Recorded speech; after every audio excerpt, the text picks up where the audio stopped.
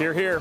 And listen, we've made it 30 minutes to go until we can put 2020 behind us, but we've got some interesting weather for the first few days of 2021. Tonight, we still have some light rain showers. Couple things. It is rain only. We're nowhere near cold enough for anything other than wet weather. We're also not expecting a lot of severe weather or enough to cause any flooding. But by the time we get into next week, we're going to be done with the rain for a while. We're going to have enough. Scattered showers will continue for the next few hours, but as I widen out, you can see there is some bare spots in the radar, so it's not going to rain all night, and it's not going to rain all day tomorrow at your house, but it's going to rain on and off a couple different times throughout the day on Saturday. I know it's dark outside, and many of us are ready to turn the page on this year, but you just look outside, and it looks kind of like 2020 has felt. It's yucky, it's foggy and cloudy and cool, temperatures in the mid-50s.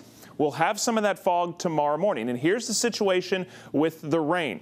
We're going to have a little spike, some widespread coverage in the middle of the morning tomorrow.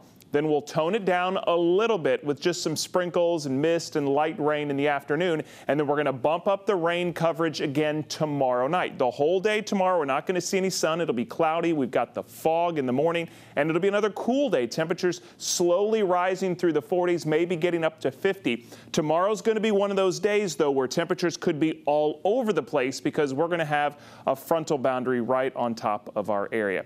And I wanted to end the year with one of my favorite shots. You know, I do super sunset, super sunrise pictures from you every night at 11, and this year they've meant something different. They've been more important. I really appreciate you sharing with me what you take every night. This is from this morning at Wrightsville Beach. So this was the last sunrise of 2020. Elaine captured this while she was visiting. She sent us some great pictures throughout the year, as have many of you, and I thank you for that. Remember, anytime you capture a sunset or sunrise, just drop me an email to sendit@cbs17.com. I show them here, and I put them on my Twitter, Instagram, and Facebook page. So here's what I mean by all these frontal boundaries kind of sending temperatures haywire over the next few days. We've got a warm front to our east, a cold front to our west. It's warm to our east. It's cool on top of us right now. It's cold back to the west. So all of these are going to jostle around a little bit over the next couple of days, and that'll keep us cool tomorrow, then warm us up Saturday,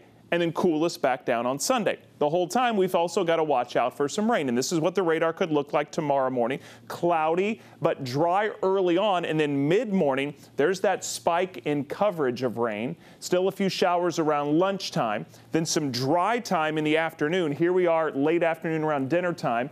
Another batch of showers, maybe some heavy downpours as we head into tomorrow night, and then we'll get a break in the overnight hours. In fact, Saturday, we're actually going to see some sunshine. Saturday will be that warmer day with some dry weather, but not 100% dry, because late Saturday night into early Sunday morning, we have another good chance of rain. The good news is tomorrow's severe weather threat stays to our south. There is a very small threat Saturday night into Sunday morning, a marginal risk of severe weather. So a lot to digest for the first few days of the new year.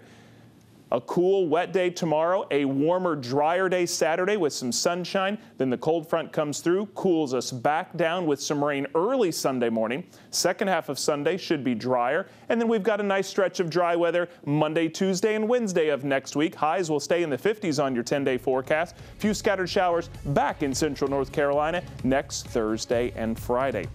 All right, that's your last look at the forecast for 2020. Here's a live look at Times Square. Boy, that sure does look a lot different than it has in years past. We'll be back with sports right after this.